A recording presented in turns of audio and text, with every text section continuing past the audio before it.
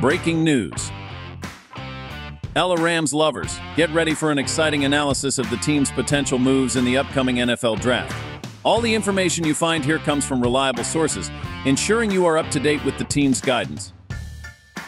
For the most loyal fans, those who have been following the Rams for over a decade, we would like to invite you to subscribe and become members of our channel. Your support is essential for us to continue producing quality content for you.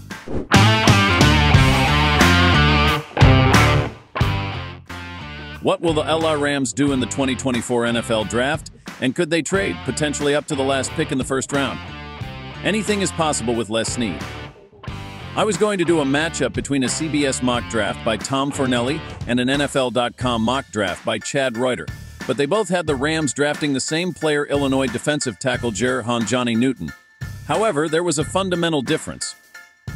Reuter had the Rams lose 13 spots and still get Newton after letting the Kansas City Chiefs go for a receiver.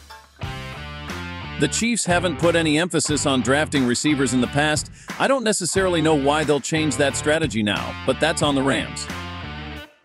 In his mock draft, NFL.com's Reuter had the Chiefs trading up to select speedy Texas WR Xavier Worthy with the 19th overall pick. Reuter has the Rams receiving picks 32 and 64, which I'm sure Snead would love if that were actually something in play. I will be very surprised if Kansas City is willing to trade their first and second round picks to compete for Worthy in a deep WR class. Reuter then makes the Rams pick Newton. General Manager Les Snead stated on the Season with Peter Schrager podcast that there is no one on the planet like Aaron Donald, who retired last week. No one expects Newton or anyone else to replace Donald. The Illinois product just needs to be disruptive. And don't be surprised if the Rams trade up their first-round pick, making it 8 consecutive years without a first-round pick for the franchise. In the second round of Reuter's 4-round draft, he had select Georgia safety Javon Bullard and Kentucky linebacker Trevin Wallace. That would give the defense-needy Rams 3 picks on that side of the ball in the first 2 rounds: DT Johnny Newton, S. Javon Bullard, and LB Trevin Wallace. Many Rams fans would be happy with the emphasis on defense this year. In the 3rd round, Reuter had the Rams select Jalix Hunt from Houston Christian and kicker Cam Little from Arkansas. In his CBS simulation, Fornelli had similar reasons for choosing Newton, but he couldn't dream up a made-up trade like Reuter.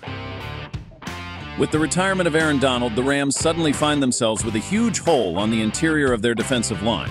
Newton is no Aaron Donald, but they share similar traits. Both are undersized, disruptive inside forwards with strong, violent hands.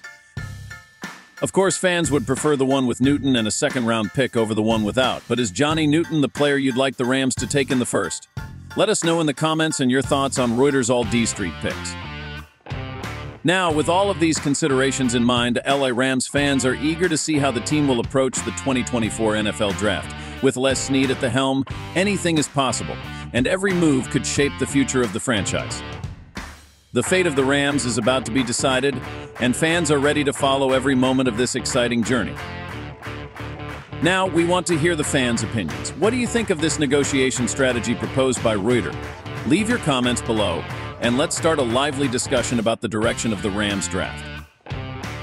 Finally, we invite you all to subscribe to our channel for more updates and analysis on the LA Rams. Don't forget to hit the like button and share this video with other fans. We promise to bring you more information in the future to keep you always informed about your favorite team.